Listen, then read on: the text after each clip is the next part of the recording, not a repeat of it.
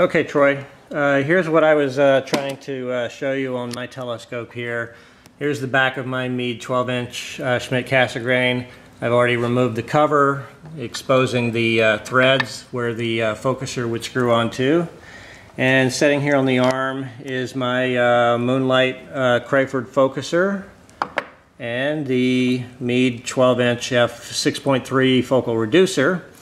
Obviously this doesn't fit you know, as it is right here, but on my Crayford focuser, it's kind of hard for me to do this one-handed, but if I turn it over upside down, so now we're looking at the internal threads. This is the part that threads into the back of the telescope, and you'll notice also in the tube down here, this other tube, I'm hoping you can see this tube is threaded as well, and that is where I screw in my focal reducer. So this just drops down right in here.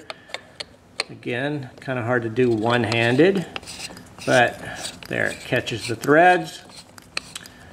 That screws in there, and now, as you can see, the focal reducer is setting there, and it stays the same distance from your camera because it's actually connected to the tube on the back side that the camera would be attached to, so your focus doesn't change there. And this just screws on as you would normally screw on your focuser on the back, which is virtually impossible for me to do one-handed here while I'm holding the camera and the focuser. But anyway, I hope that kind of explains what we were discussing on the post on Facebook, and maybe helps you out. Maybe check your Crayford focuser and see if that internal tube in there is also threaded. I'm pretty sure you have the same type of focal reducer that I do, and if that's the case, it may just thread right in there. Anyway, give it a try. Let me know.